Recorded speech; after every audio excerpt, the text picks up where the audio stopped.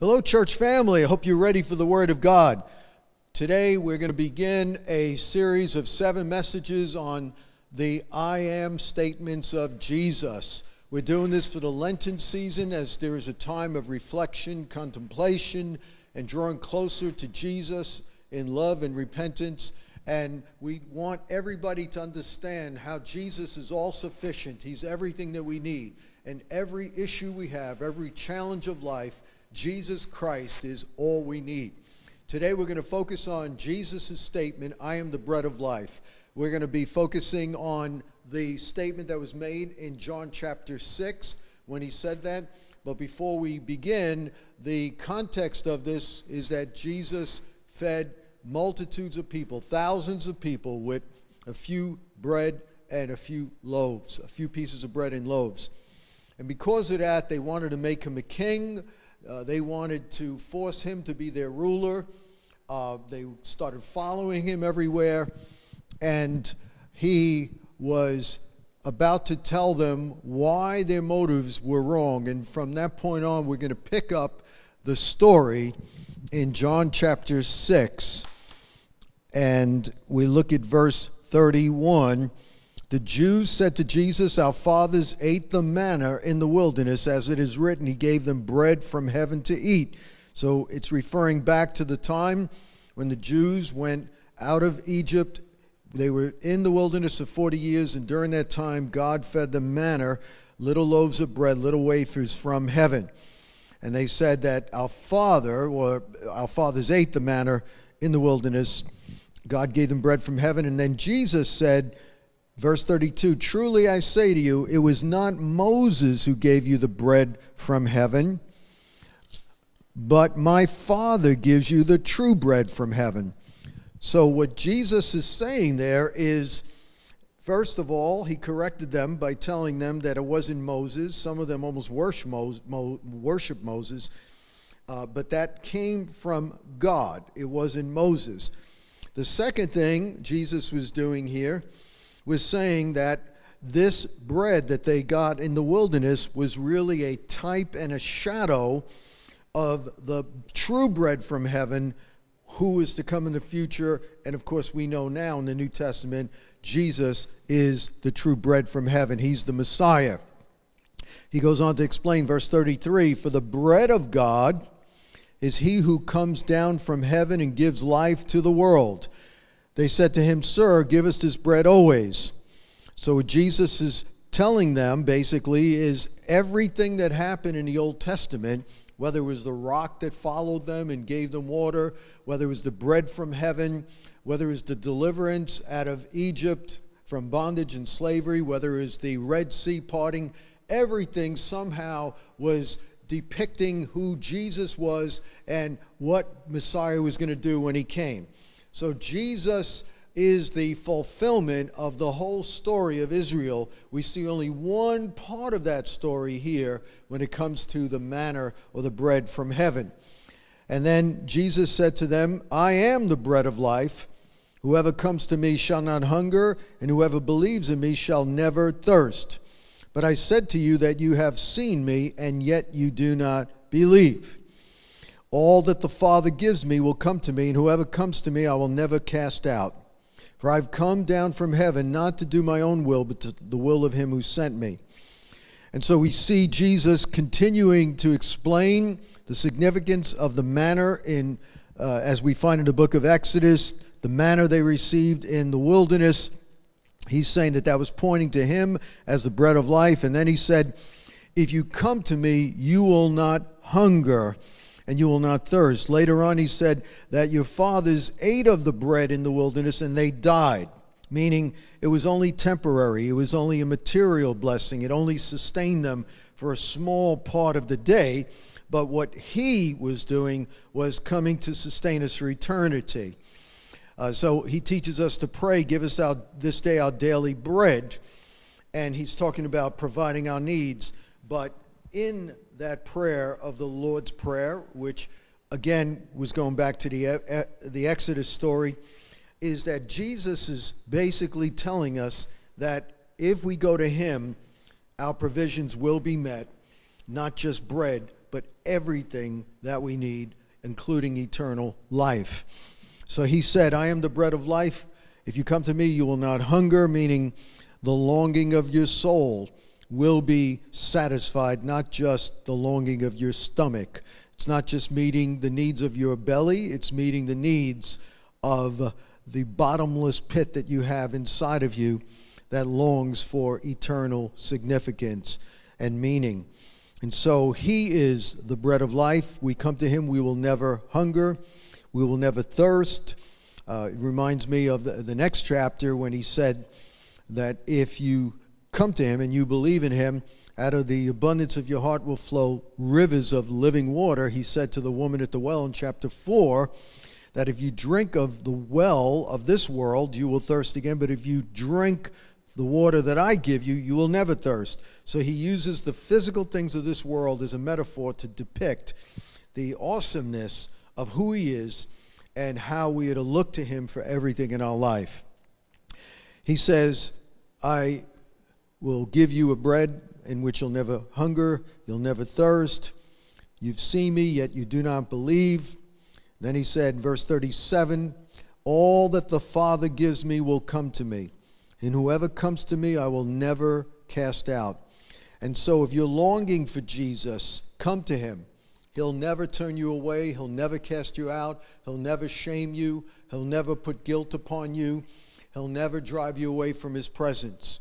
And if you have initial guilt that leads to repentance, that is a good kind of guilt. It's not the condemnation that is the bad kind of guilt that makes you run from God. And so he's saying that if you come to Jesus, even right now while I'm still speaking, he'll never reject you. So you need to consider this even as I'm speaking. If you don't have a relationship with God, or if you've fallen away from God, come to Jesus even before I end the message. So those who come to him, he will never drive away. Your friends may neglect you. Your spouse may reject you. Your parents may abandon you. But Jesus said, if you come to me, I will never cast you out. For I've come down from heaven not to do my own will, but the will of him who sent me. Meaning, he is representative of the Father, of the love of God. Jesus said, if you've seen me, you've seen the Father. And so Jesus is a perfect image, a perfect representative of who God the Father is. So if Jesus would never reject us, then he's saying God the Father would never reject you.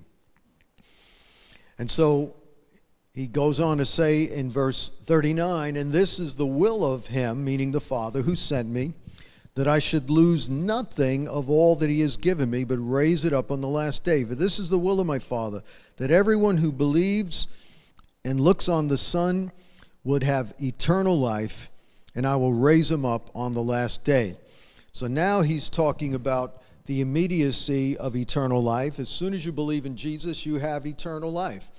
But then he's promising us that even at the last day of time, at the end of human history, there's going to be a final day of judgment. The Christians will be judged for their works. They'll be saved. But those who don't know the Lord will be judged for their sins. They will not be saved for eternity. So what Jesus is saying is if you believe in him, you will be raised up at the last day.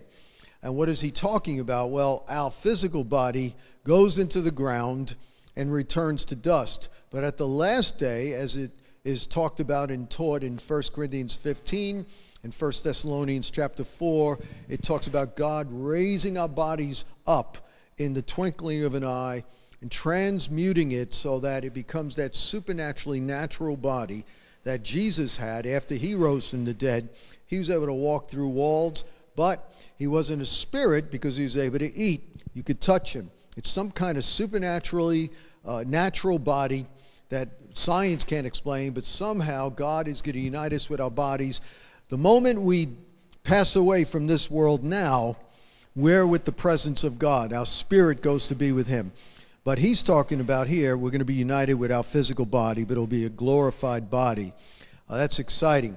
So he's talking about the immediacy of the eternal life. We have that relationship with God. We know we're children of God. We know our sins are forgiven. We know we could pray. We know we could walk in His presence. We know we could feel His presence. We know we could receive when we pray in faith. We can commune with God. We could fellowship with God. We could fellowship with all of those who believe in Christ in our local churches and congregations. It's amazing. Eternal life is the greatest gift that we'll ever receive outside of Jesus Himself. But then He's promising us eternity with Him, united with our glorified body. It's quite amazing what He's talking about here. So He's given us doctrinal, and some people fancy words, eschatological language here of the last days. Eschatology has to do with the last days. So He's bringing out the immediacy of eternal life, but He's also talking about the final things of eschatology here.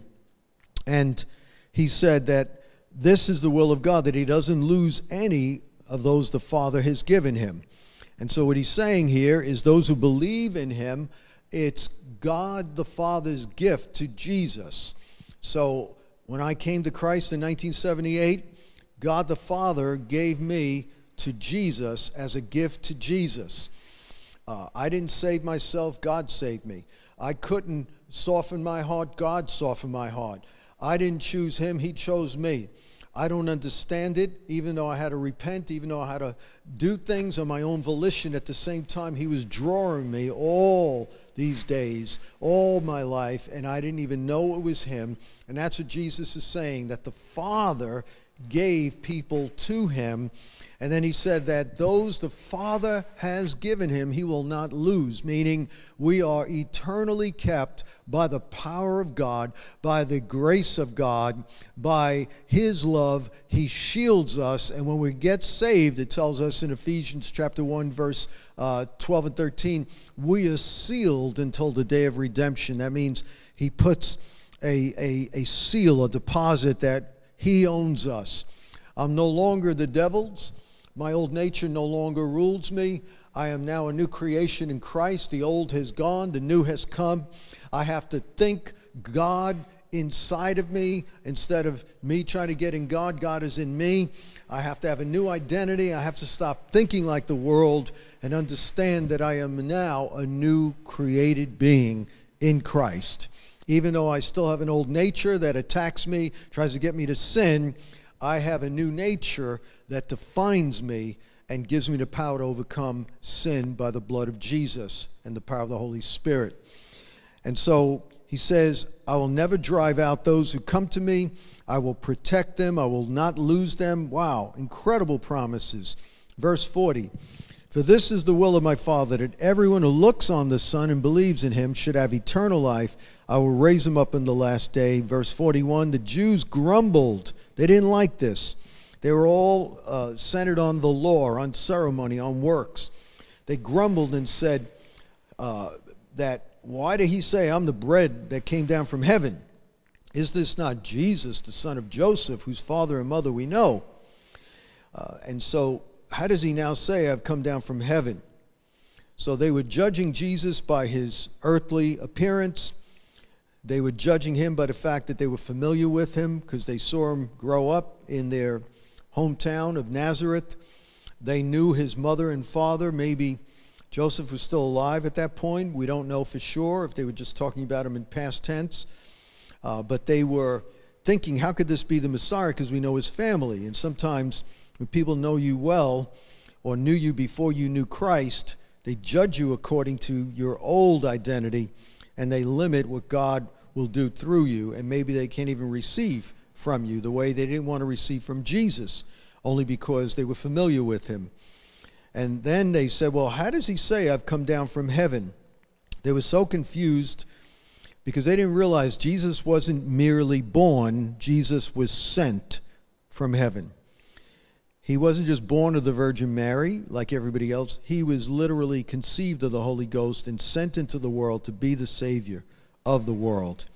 And that's why He was able to say, in spite of the fact He was born here and they knew His family, He was able to say, I was sent from heaven because He had a supernatural birth and God had an assignment on Him to save us. So Jesus answered them, "Do not grumble among yourselves. No one can come to me unless the Father who sent me draws him, and I will raise him up at the last day." So what is he saying there? Well, you can't save yourself. And if you sense the Holy Spirit is convicting you now, yield. We can't take it for granted. The Bible says, "Seek the Lord while he may be found." It says that in Isaiah 55:7. And so if you sense the Holy Spirit drawing you back to Jesus today, say, "Jesus, come in my life. Jesus, forgive me my sins. I believe that you rose from the dead.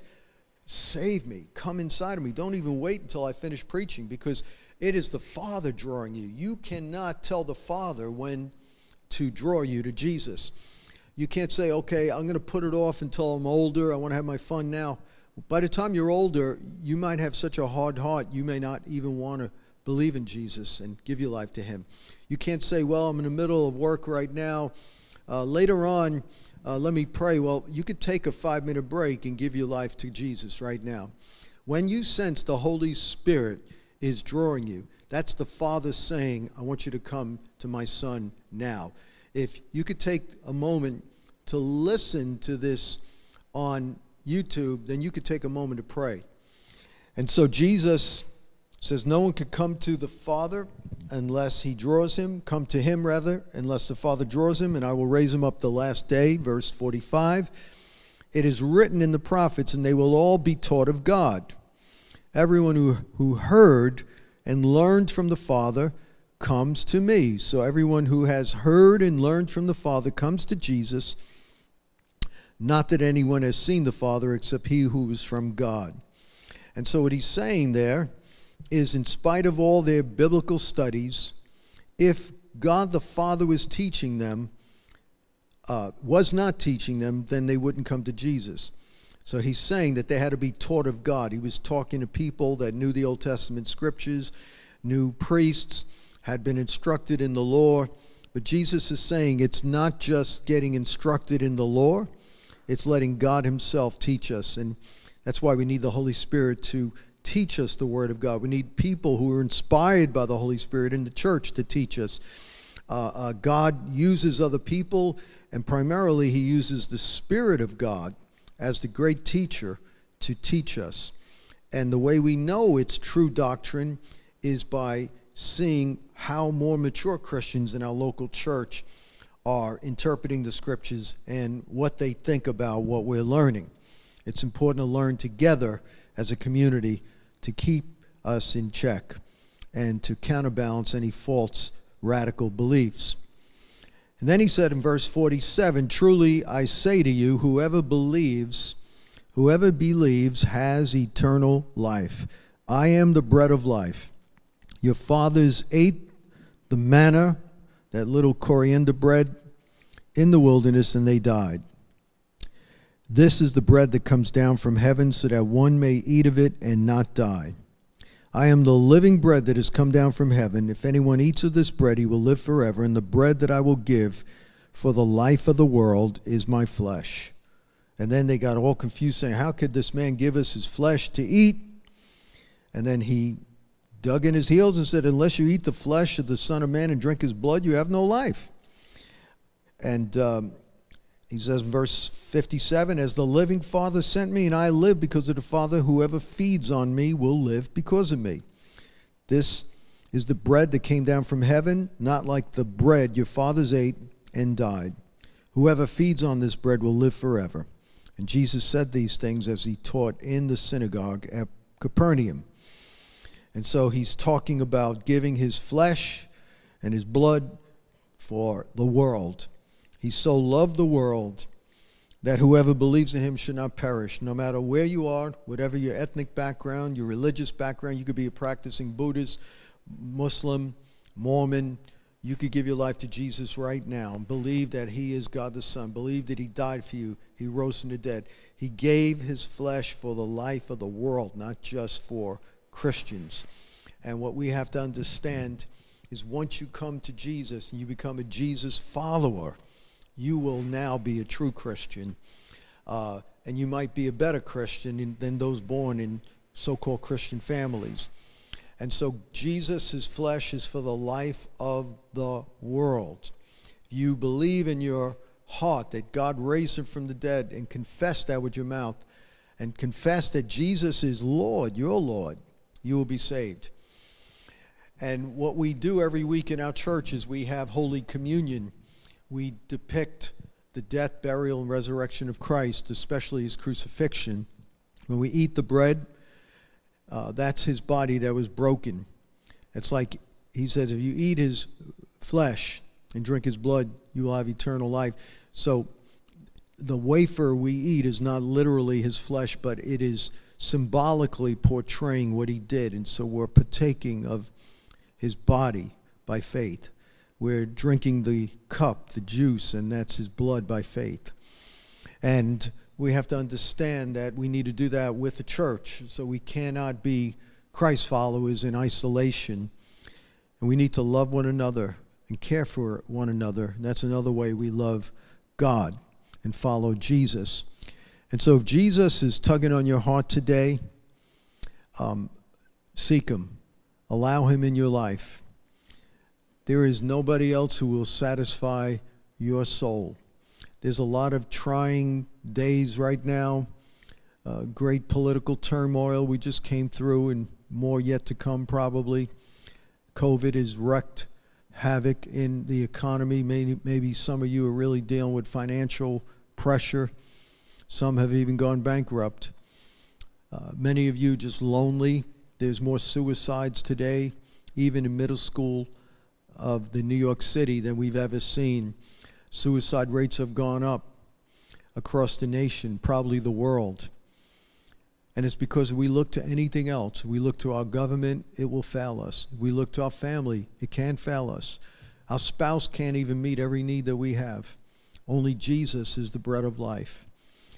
And so if you want to come to him today, I want to lead you in prayer, a prayer of commitment to our Lord and Savior, Jesus Christ.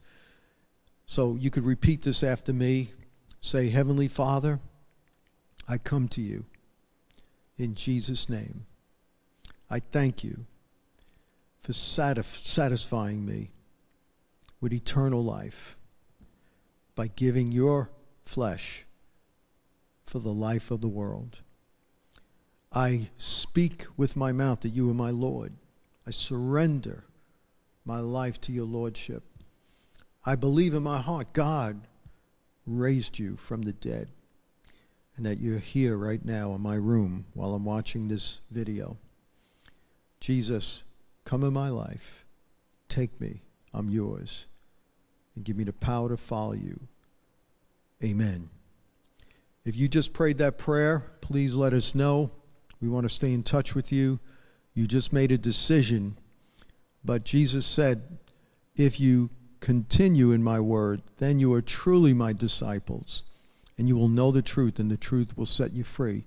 You have to continue, and you need the church to know how to continue. So God bless you. We hope to see you live and in person. Soon we'll be having 2 services, and we're growing, and God is moving very powerfully in our campuses. And we pray that you will also listen to every one of these 7 I am statements of Jesus, so you will grow. In Jesus' name, amen.